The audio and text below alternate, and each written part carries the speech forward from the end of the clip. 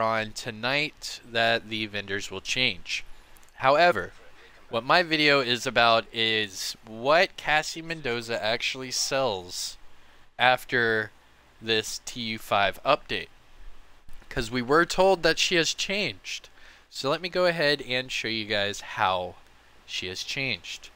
So going over here, she is in numerous locations, but for right now, she is at this location for me. Open it up, and now she sells all 500 weapon and gear.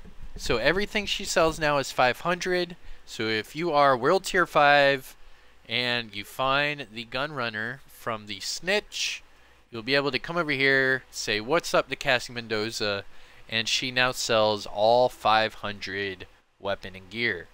Now, even these named weapons are now gear score 500.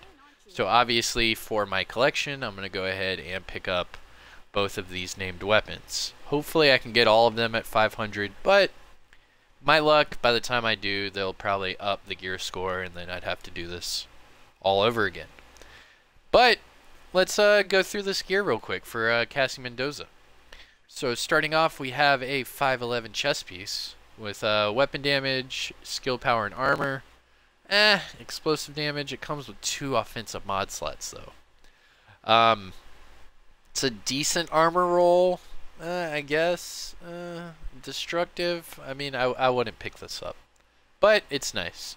It has a 47,000 base damage armor, or base armor, and that is actually pretty high. The one I have on right now, it's only 41, so gives you a little insight on that. Next up, we have a Black Market SASG.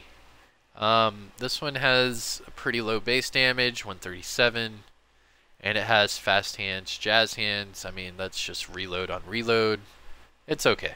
Swap speed, I would not pick that up. Next up, you have the Tsunami Tactical SASG.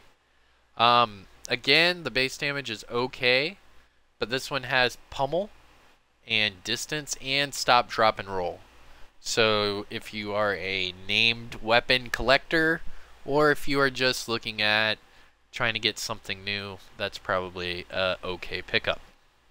Next up, we have another tactical SASG. Again, these all three have similar base damages. This one has vindictive, stable, and double duty. Nothing too special. I wouldn't buy that either. Then finally, we have the designated hitter, that SR1. Base damage again pretty low at 108.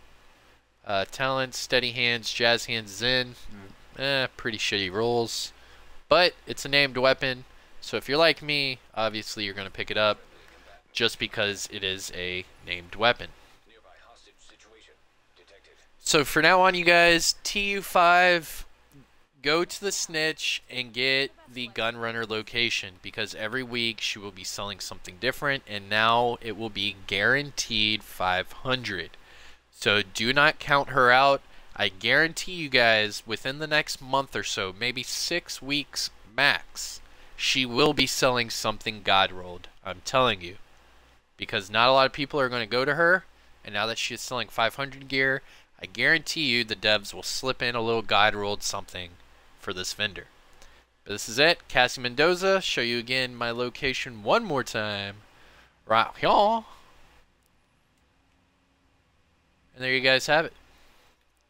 Kamikazevondoom, if you guys enjoyed this, don't forget to hit that thumbs up. Subscribe to the channel. And if you have any questions at all, hit me up in the comments section below. I am Kamikazevondoom, and I'll see you in the next one. Peace.